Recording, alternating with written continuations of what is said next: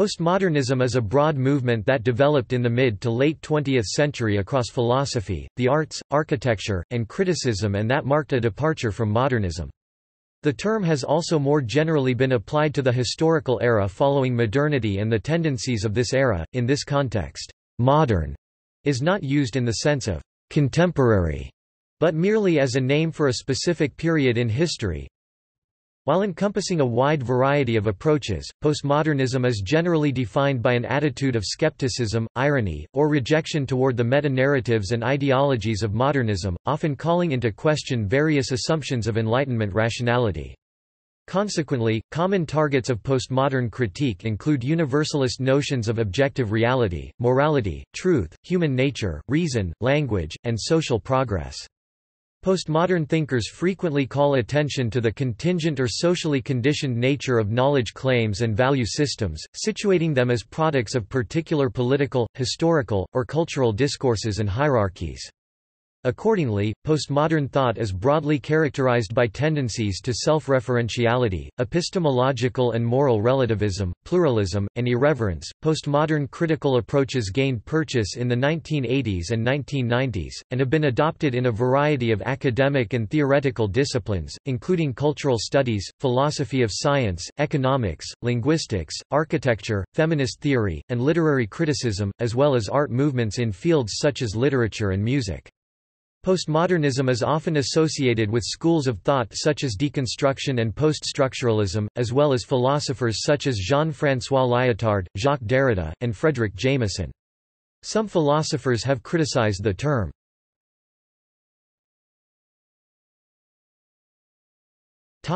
History.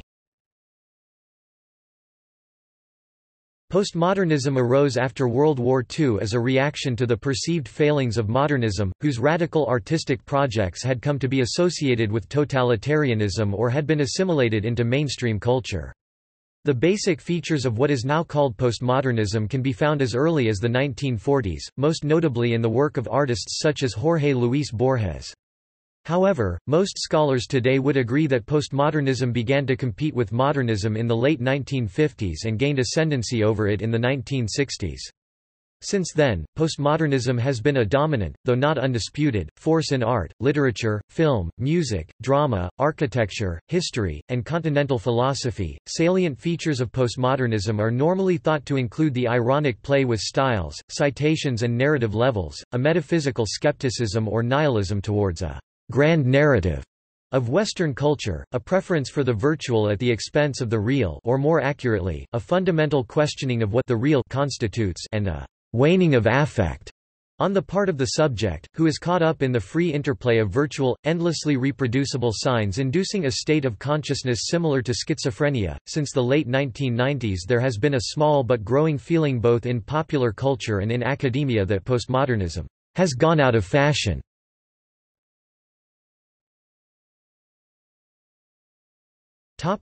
Postmodernism and structuralism. Structuralism was a philosophical movement developed by French academics in the 1950s, partly in response to French existentialism. It has been seen variously as an expression of modernism, high modernism, or postmodernism. Post-structuralist were thinkers who moved away from the strict interpretations and applications of structuralist ideas.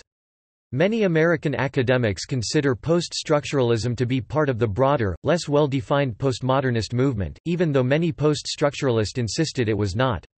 Thinkers who have been called structuralist include the anthropologist Claude Lévi-Strauss, the linguist Ferdinand de Saussure, the Marxist philosopher Louis Althusser, and the semiotician Algirdas Grimas. The early writings of the psychoanalyst Jacques Lacan and the literary theorist Roland Barthes have also been called structuralist. Those who began as structuralist but became post-structuralist include Michel Foucault, Roland Barthes, Jean Baudrillard, Gilles Deleuze. Other post-structuralists include Jacques Derrida, Pierre Bourdieu, Jean-François Lyotard, Julia Kristeva, Hélène Cixous, and Luce Irigaray. The American cultural theorists, critics and intellectuals whom they influenced include Judith Butler, John Fiske, Rosalind Krauss, Avital Ronell, and Hayden White.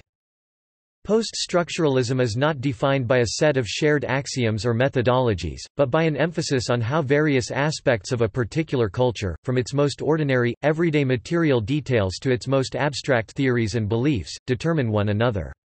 Post-structuralist thinkers reject reductionism and epiphenomenalism and the idea that cause and effect relationships are top-down or bottom-up. Like structuralists, they start from the assumption that people's identities, values and economic conditions determine each other rather than having intrinsic properties that can be understood in isolation. Thus the French structuralists considered themselves to be espousing relativism and constructionism. But they nevertheless tended to explore how the subjects of their study might be described, reductively, as a set of essential relationships, schematics, or mathematical symbols. An example is Claude Lévi-Strauss's algebraic formulation of mythological transformation in The Structural Study of Myth. Post-structuralist thinkers went further, questioning the existence of any distinction between the nature of a thing and its relationship to other things. Postmodernist ideas in philosophy and the analysis of culture and society expanded the importance of critical theory and has been the point of departure for works of literature, architecture, and design, as well as being visible in marketing, business and the interpretation of history, law and culture, starting in the late 20th century. These developments, re-evaluation of the entire Western value system, love, marriage, popular culture, shift from industrial to service economy that took place since the 1950s and 1960s, with a peak in the social revolution of 1968, are described with the term postmodernity, as opposed to postmodernism, a term referring to an opinion or movement.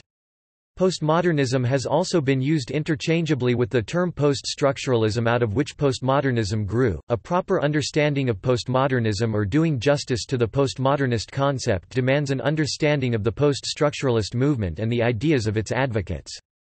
Post-structuralism resulted similarly to postmodernism by following a time of structuralism. It is characterized by new ways of thinking through structuralism, contrary to the original form. Postmodernist describes part of a movement.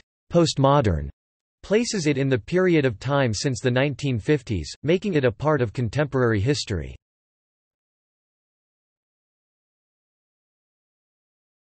Deconstruction.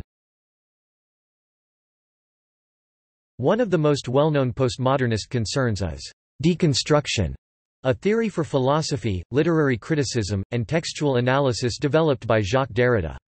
The notion of a deconstructive approach implies an analysis that questions the already evident understanding of a text in terms of presuppositions, implied hierarchical values among its central terms, and frames of reference. A deconstructive approach further depends on the techniques of close reading, the associative import of specific elements of the text, associations that are linguistic and philosophical, but which also take into account cultural and historical contexts. A deconstructionist approach does not elevate speculations about any non-iterated intention of the author over these contexts. Critics have insisted that Derrida's work is rooted in a statement found in Of Grammatology, Il n'y a pas d'hors texte. There is no outside text. Such critics misinterpret the statement as denying any reality outside of books. The statement is actually part of a critique of inside and outside metaphors when referring to text, and is corollary to the observation that there is no inside of a text as well. This attention to a text's unacknowledged reliance on metaphors and figures embedded within its discourse is characteristic of Derrida's approach. Derrida's method sometimes involves demonstrating that a given philosophical discourse depends on binary oppositions and/or excluded terms that the discourse itself has declared to be irrelevant or inapplicable. Derrida's philosophy inspired a postmodern movement called deconstructivism among architects, characterized by design that rejects structural centers and encourages decentralized play among its elements. Derrida discontinued his involvement with the movement after the publication of his collaborative project with architect Peter Eisenman in Cora L. Works, Jacques Derrida and Peter Eisenman.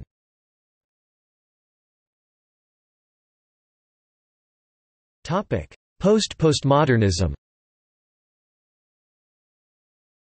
The connection between postmodernism, posthumanism, and cyborgism has led to a challenge of postmodernism, for which the terms post-postmodernism and post-poststructuralism were first coined in 2003. In some sense, we may regard postmodernism, posthumanism, poststructuralism, etc., as being of the cyborg age of mind over body.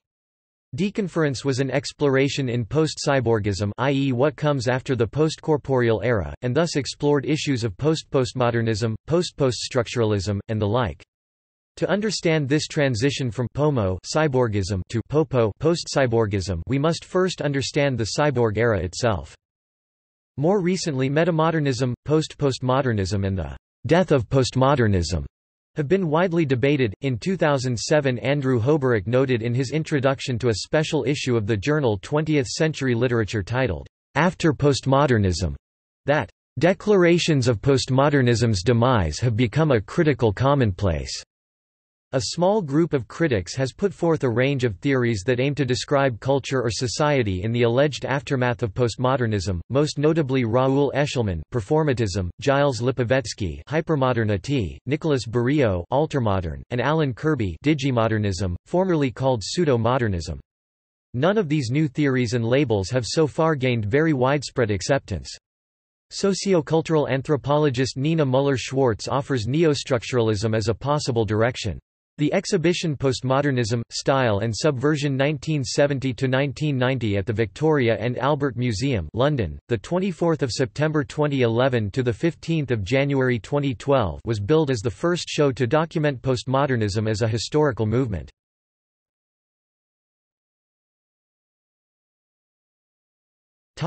Origins of term.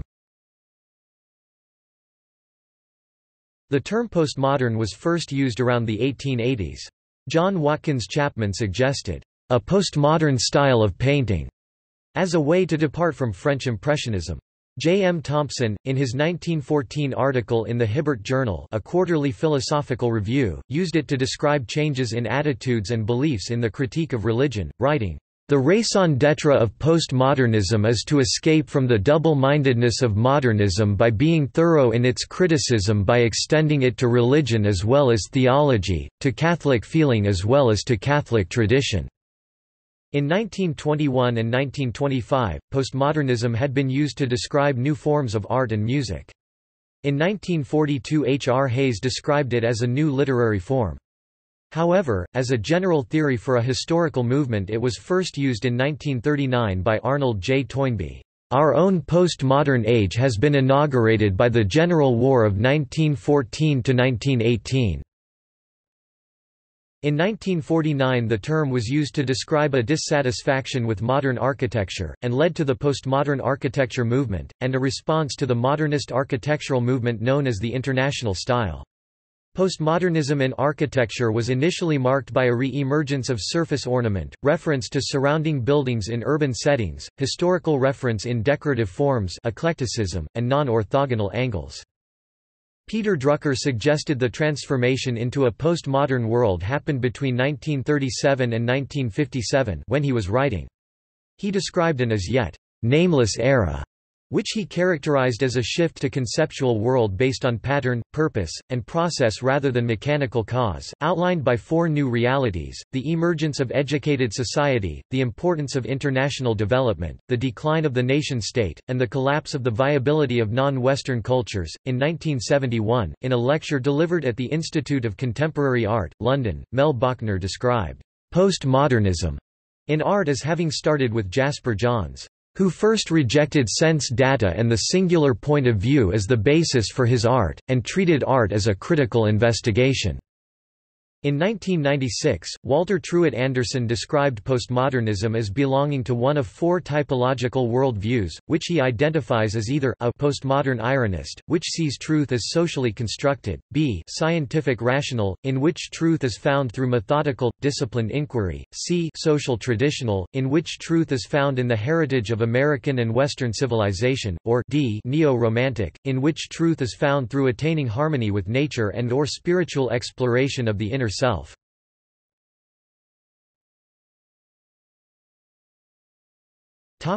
Influential postmodern thinkers.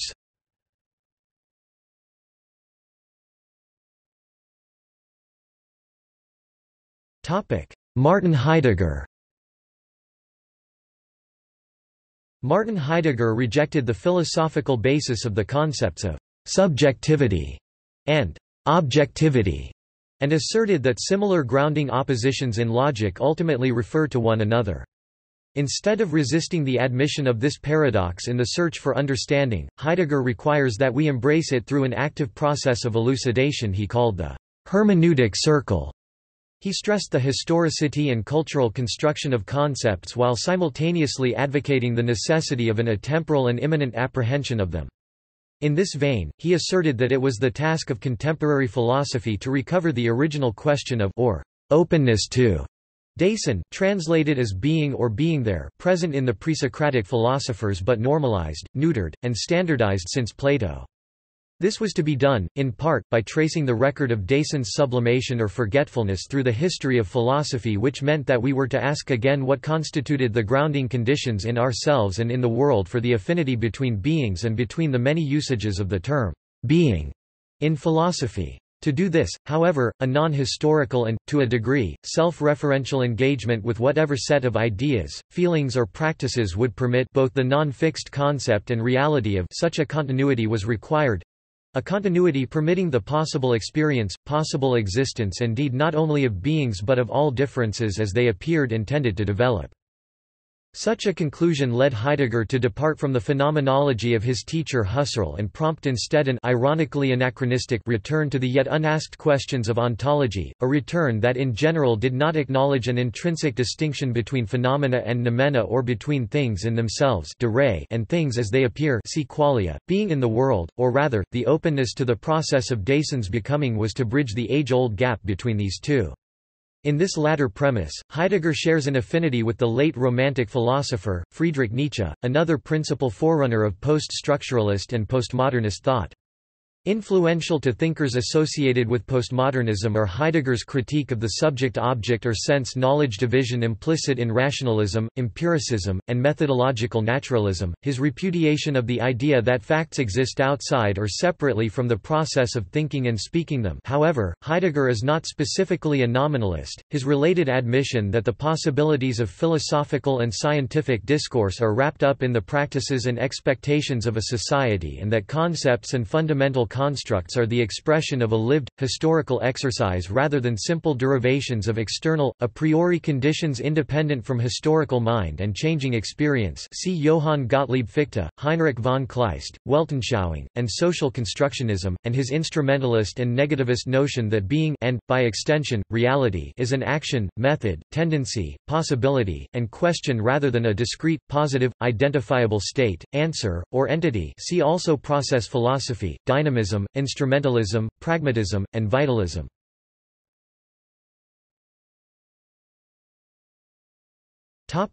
Jacques Derrida. Jacques Derrida re-examined the fundamentals of writing and its consequences on philosophy in general, sought to undermine the language of presence or metaphysics in an analytical technique which, beginning as a point of departure from Heidegger's notion of destruction, came to be known as deconstruction.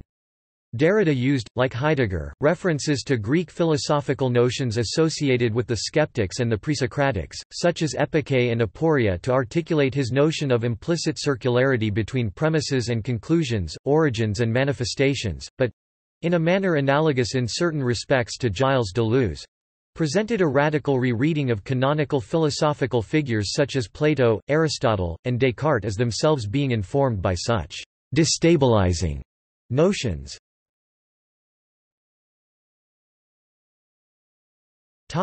Michel Foucault.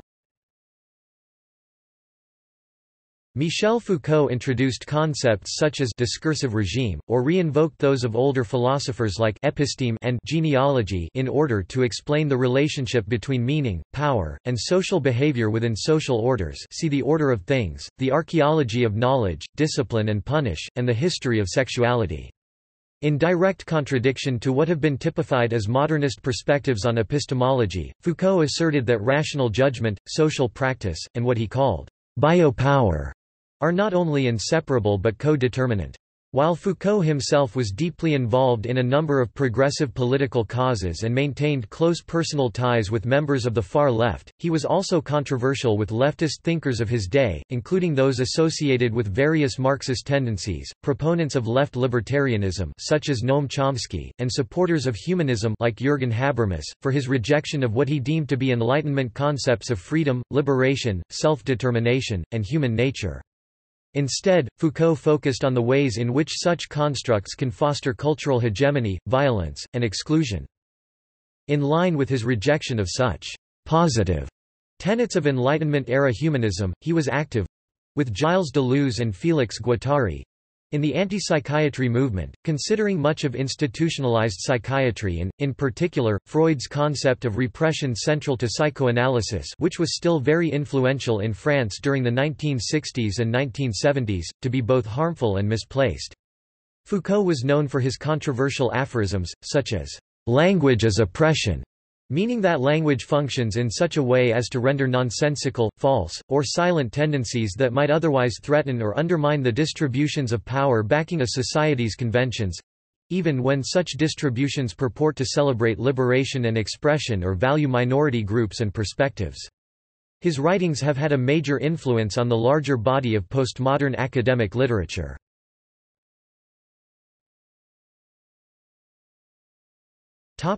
Jean-François Lyotard. Jean-François Lyotard identified in the postmodern condition a crisis in the discourses of the human sciences, latent in modernism but catapulted to the fore by the advent of the computerized or telematic era. See Information Revolution. This crisis, insofar as it pertains to academia, concerns both the motivations and justification procedures for making research claims, unstated givens or values that have validated the basic efforts of academic research since the late 18th century might no longer be valid, particularly, in social science and humanities research, though examples from mathematics are given by Lyotard as well. As formal conjecture about real-world issues becomes inextricably linked to automated calculation, information storage, and retrieval, such knowledge becomes increasingly exteriorized from its knowers in the form of information. Knowledge thus becomes materialized and made into a commodity exchanged between producers and consumers. It ceases to be either an idealistic end in itself or a tool capable of bringing about liberty or social benefit. It is stripped of its humanistic and spiritual associations, its connection with education, teaching, and human development, being simply rendered as data, omnipresent, material, unending, and without any contexts or prerequisites. Furthermore, the diversity of claims made by various disciplines begins to lack any unifying principle or intuition as objects of study become more and more specialized due to the emphasis on specificity, precision, and uniformity of reference that competitive, database-oriented research implies. The value premises upholding academic research have been maintained by what Lyotard considers to be quasi-mythological beliefs about human purpose, human reason, and human progress—large, background constructs he calls metanarratives. These metanarratives still remain in Western society but are now being undermined by rapid informatization and the commercialization of the university and its functions. The shift of authority from the presence and intuition of knowers—from the good faith of reason to seek diverse knowledge integrated for human benefit or truth fidelity—to the automated database and the market had, in Lyotard's view, the power to unravel the very idea of justification or legitimation, and, with it, the rationale for research altogether, especially in disciplines pertaining to human life, society, and meaning. We are now controlled not by binding extra-linguistic value paradigms defining notions of collective identity and ultimate purpose, but rather by our automatic responses to different species of language games, a concept Lyotard imports from J. L. Austin's theory of speech acts. In his vision of a solution to this vertigo, Lyotard opposes the assumptions of universality, consensus, and generality that he identified within the thought of humanistic, neo-Kantian philosophers like Jürgen Habermas, and proposes a continuation of experimentation and diversity to be assessed pragmatically in the context of language games rather than via appeal to a resurrected series of transcendentals and metaphysical unities.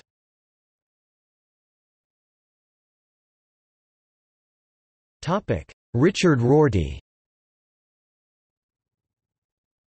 Richard Rorty argues in Philosophy and the Mirror of Nature that contemporary analytic philosophy mistakenly imitates scientific methods. In addition, he denounces the traditional epistemological perspectives of representationalism and correspondence theory that rely upon the independence of knowers and observers from phenomena and the passivity of natural phenomena in relation to consciousness. As a proponent of anti-foundationalism and anti-essentialism within a pragmatist framework, he echoes the postmodern strain of conventionalism and relativism, but opposes much of postmodern thinking with his commitment to social liberalism.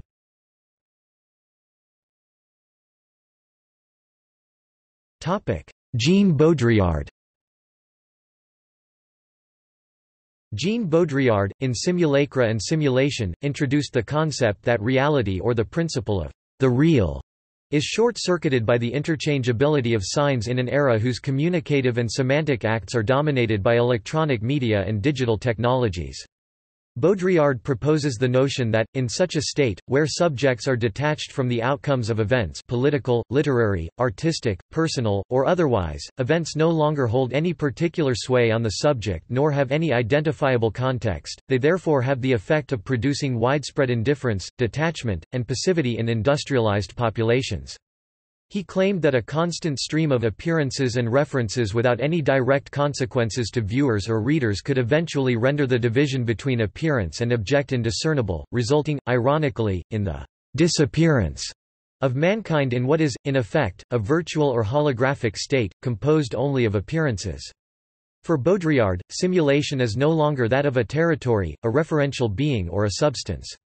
It is the generation by models of a real without origin or a reality, a hyper-real.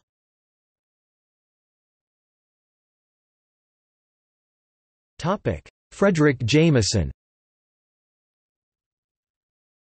Fredric Jameson set forth one of the first expansive theoretical treatments of postmodernism as a historical period, intellectual trend, and social phenomenon in a series of lectures at the Whitney Museum, later expanded as Postmodernism, or the Cultural Logic of Late Capitalism 1991. Eclectic in his methodology, Jameson has continued a sustained examination of the role that periodization continues to play as a grounding assumption of critical methodologies in humanities disciplines. He has contributed extensive effort to explicating the importance of concepts of utopia and utopianism as driving forces in the cultural and intellectual movements of modernity, and outlining the political and existential uncertainties that may result from the decline or suspension of this trend in the theorized state of postmodernity. Like Susan Sontag, Jameson served to introduce a wide audience of American readers to key figures of the 20th-century continental European intellectual left, particularly those associated with the Frankfurt School, structuralism, and post-structuralism. Thus, his importance as a translator of their ideas to the common vocabularies of a variety of disciplines in the Anglo-American academic complex is equally as important as his own critical engagement with them.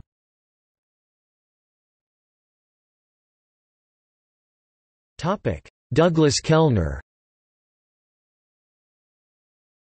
In Analysis of the Journey, a journal birthed from postmodernism, Douglas Kellner insists that the assumptions and procedures of modern theory must be forgotten. His terms defined in The Depth of Postmodernism are based on advancement, innovation, and adaptation. Extensively, Kellner analyzes the terms of this theory in real-life experiences and examples. Kellner used science and technology studies as a major part of his analysis. He urged that the theory is incomplete without it. The scale was larger than just postmodernism alone, it must be interpreted through cultural studies where science and technology studies play a huge role. The reality of the September 11 attacks on the United States of America is the catalyst for his explanation. This catalyst is used as a great representation due to the mere fact of the planned ambush and destruction of symbols of globalization, insinuating the World Trade Center. One of the numerous yet appropriate definitions of postmodernism and the quam aspect aids this attribute to seem perfectly accurate. In response, Kellner continues to examine the repercussions of understanding the effects of the September 11 attacks. He questions if the attacks are only able to be understood in a limited form of postmodern theory due to the level of irony. In further studies, he enhances the idea of semiotics in alignment with the theory. Similar to the act of September 11 and the symbols that were interpreted through this postmodern ideal, he continues to even describe this as semiotic systems that people use to make sense of their lives and the events that occur in them. Kellner's adamancy that signs are necessary to understand one's culture is what he analyzes from the evidence that most cultures have used signs in place of existence. Finally, he recognizes that many theorists of postmodernism are trapped by their own cogitations. He finds strength in theorist Baudrillard and his idea of Marxism. Kellner acknowledges Marxism's end and lack of importance to his theory. The conclusion he depicts is simple: postmodernism, as most use it today, will decide what experiences and signs in one's reality will be one's reality as they know it.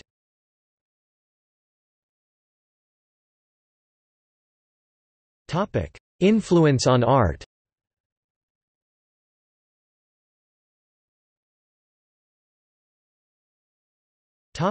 Architecture.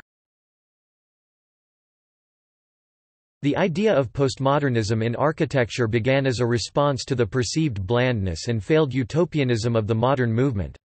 Modern architecture, as established and developed by Walter Gropius and Le Corbusier, was focused on the pursuit of a perceived ideal perfection, and attempted harmony of form and function, and dismissal of frivolous ornament, as well as arguing for an architecture that represented the spirit of the age as depicted in cutting-edge technology, be it airplanes, cars, ocean liners or even supposedly artless grain silos.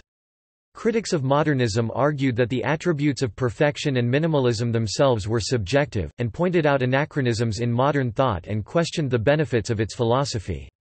Definitive postmodern architecture such as the work of Michael Graves and Robert Venturi rejects the notion of a pure form or perfect architectonic detail, instead conspicuously drawing from all methods, materials, forms and colors available to architects. Modernist Ludwig Mies van der Rohe is associated with the phrase, "less is more." In response, Venturi famously said, "Less is a bore." The intellectual scholarship regarding postmodernism and architecture is closely linked with the writings of critic-turned-architect Charles Jencks, beginning with lectures in the early 1970s and his essay, The Rise of Postmodern Architecture, from 1975. His magnum opus, however, is the book The Language of Postmodern Architecture, first published in 1977, and since running to 7 editions. Jencks makes the point that postmodernism, like modernism, varies for each field of art, and that for architecture it is not just a reaction to modernism but what he terms double coding. Double coding, the combination of modern techniques with something else, usually traditional building, in order for architecture to communicate with the public and a concerned minority, usually other architects. Furthermore, postmodern architects would for economic reasons be compelled to make use of contemporary technology, hence distinguishing such architects from mere revivalists. Among the postmodern architects championed by Jencks were Robert Venturi, Robert Stern, Charles Moore, Michael Graves, Leon Cryer, and James Stirling. Urban planning. Postmodernism is a rejection of totality, of the notion that planning could be comprehensive, widely applied regardless of context, and rational. In this sense, postmodernism is a rejection of its predecessor, modernism. From the 1920s onwards, the modern movement sought to design and plan cities which followed the logic of the new model of industrial mass production, reverting to large-scale solutions, aesthetic standardization and prefabricated design solutions. Goodchild 1990.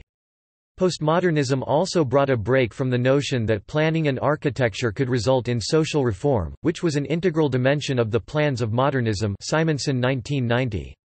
Furthermore, modernism eroded urban living by its failure to recognize differences and aim towards homogeneous landscapes. Simonson 1990, 57. Within modernism, urban planning represented a 20th-century move towards establishing something stable, structured, and rationalized within what had become a world of chaos, flux and change. Irving 1993, 475. The role of planners predating postmodernism was one of the qualified professional who believed they could find and implement one single right way of planning new urban establishments. Irving 1993. In fact, after 1945, urban planning became one of the methods through which capitalism could be managed and the interests of developers and corporations could be administered. Irving 1993, 479. Considering modernism inclined urban planning to treat buildings and developments as isolated, unrelated parts of the overall urban ecosystems created fragmented, isolated, and homogeneous urban landscapes. Goodchild, 1990. One of the greater problems with modernist style of planning was the disregard of resident or public opinion, which resulted in planning being forced upon the majority by a minority consisting of affluent professionals with little to no knowledge of real urban problems characteristic of post-Second World War urban environments, slums, overcrowding, deteriorated infrastructure, pollution and disease, among others. Irving, 1993. These were precisely the urban ills modernism was meant to solve, but more often than not, the types of comprehensive, one-size-fits-all approaches to planning made things worse, and residents began to show interest in becoming involved in decisions which had once been solely entrusted to professionals of the built environment. Advocacy planning and participatory models of planning emerged in the 1960s to counter these traditional elitist and technocratic approaches to urban planning. Irving, 1993, Hatuka and Dogue, 2007. Furthermore, an assessment of the ills of modernism among planners during the 1960s, fueled development of a participatory model that aimed to expand the range of participants in urban interventions. Hatuka and Dogue, 2007, 21. Jane Jacobs' 1961 book The Death and Life of Great American Cities was a sustained critique of urban planning as it had developed within modernism and marked a transition from modernity to postmodernity in thinking about urban planning. Irving, 1993, 479. However, the transition from modernism to postmodernism is often said to have happened at 3:32 p.m. on 15 July in 1972, when Pruitt Ego, a housing development for low-income people in St. Louis designed by architect Minoru Yamasaki, which had been a prize-winning version of Le Corbusier's Machine for Modern Living, was deemed uninhabitable and was torn down. Irving, 1993, 480. Since then, postmodernism has involved theories that embrace and aim to create diversity, and it exalts uncertainty, flexibility and change. Hatuka and Dogue, 2007. Postmodern planning aims to accept pluralism and heighten awareness of social differences in order to accept and bring to light the claims of minority and disadvantaged groups. Goodchild, 1990. Urban planning discourse within modernity and postmodernity has developed in different contexts, even though they both grew within a capitalist culture. Modernity was shaped by a capitalist ethic of Fordist Keynesian paradigm of mass, standardized production and consumption, while postmodernity was created out of a more flexible form of capital accumulation, labor markets and organizations. Irving, 1993, 60. Also, there is a distinction between a postmodernism of reaction and one of resistance. A postmodernism of reaction rejects modernism and seeks to return to the lost traditions and history in order to create a new cultural synthesis, while postmodernity of resistance seeks to deconstruct modernism and is a critique of the origins without necessarily returning to them. Irving, 1993, 60. As a result of postmodernism, planners are much less inclined to lay a firm or steady claim to there being one single right way of engaging in urban planning and are more open to different styles and ideas of how to plan. Irving, 474.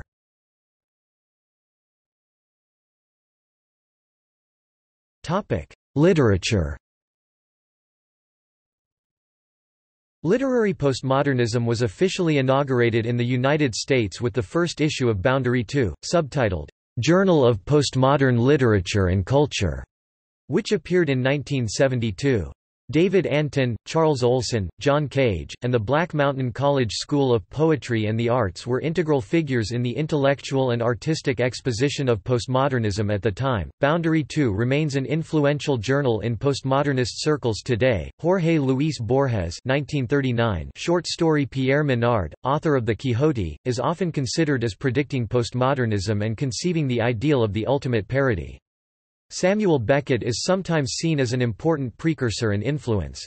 Novelists who are commonly connected with postmodern literature include Vladimir Nabokov, William Gaddis, Umberto Eco, John Hawkes, William S. Burroughs, Janina Braschi, Kurt Vonnegut, John Barth, Jean Rhys, Donald Barthelme, E.L.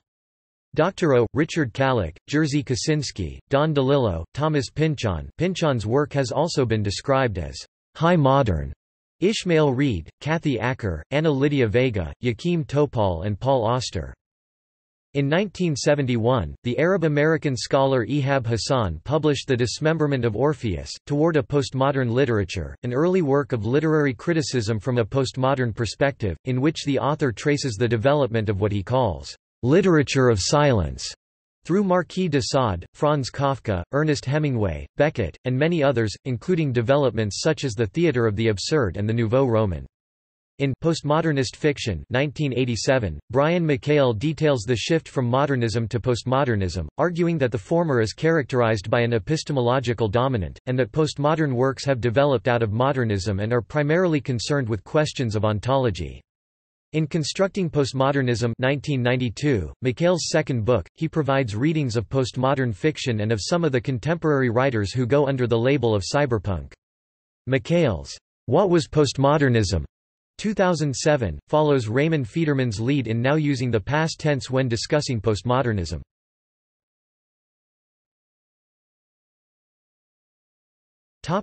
Music. Postmodern music is either music of the postmodern era, or music that follows aesthetic and philosophical trends of postmodernism. As the name suggests, the postmodernist movement formed partly in reaction to the ideals of the modernist. Because of this, postmodern music is mostly defined in opposition to modernist music, and a work can either be modernist, or postmodern, but not both. Jonathan Kramer posits the idea following Umberto Eco and Jean-François Lyotard that postmodernism including musical postmodernism is less a surface style or historical period i.e., condition than an attitude. The postmodern impulse in classical music arose in the 1960s with the advent of musical minimalism.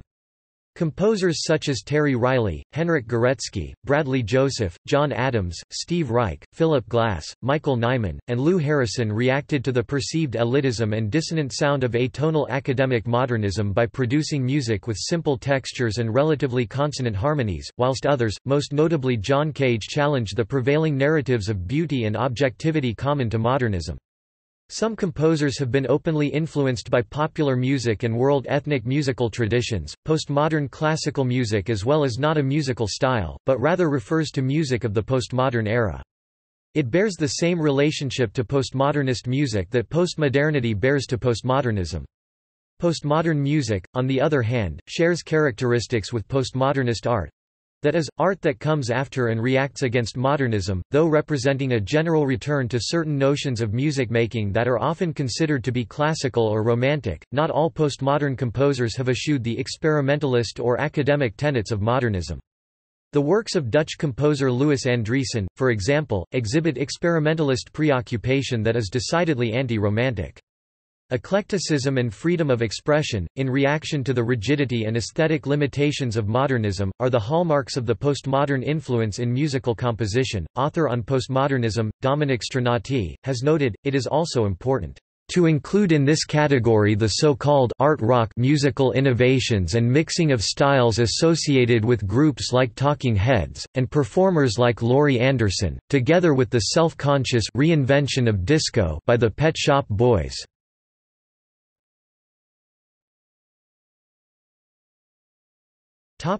Graphic design. Graphic design in the postmodern age brought forth ideas that challenge the orderly feel of modernism. Graphic designers created works beginning in the 1970s without any set adherence to rational order and formal organization. Designers began experimenting with how shapes, forms and typography could react with one another effectively and interestingly in a less rigid way even if the design was rendered illegible. Some graphic design styles that emerged in the postmodernist era were new wave typography, retro and vernacular design, playful design inspired by the Italian Memphis group, punk rock styles and explorative digital design from the late 1980s. Another characteristic of postmodern graphic design is that retro, techno, punk, grunge, beach, parody, and pastiche were all conspicuous trends. Each had its own sites and venues, detractors and advocates. Yet, while postmodern design did not consist of one unified graphic style, the movement was an expressive and playful time for designers who searched for more and more ways to go against the system. Postmodernism did not seek rules but only creative solutions and innovative ideas. The clean orderly grid-based designs of international typographic style were interrupted for more exploration and innovation in color, composition, visual communication, and typography. Key influential postmodern graphic designers include Wolfgang Weingart, April Greiman, Jamie Odgers, Tibor Kalman, Dan Friedman, Paula Scher, Neville Brody, Michael Vanderbilt and Jamie Reed.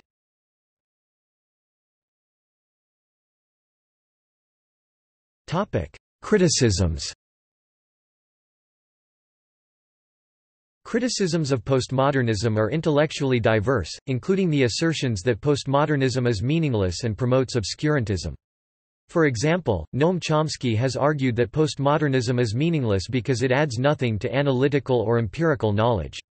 He asks why postmodernist intellectuals do not respond like people in other fields when asked, "What are the principles of their theories, on what evidence are they based, what do they explain that wasn't already obvious, etc.?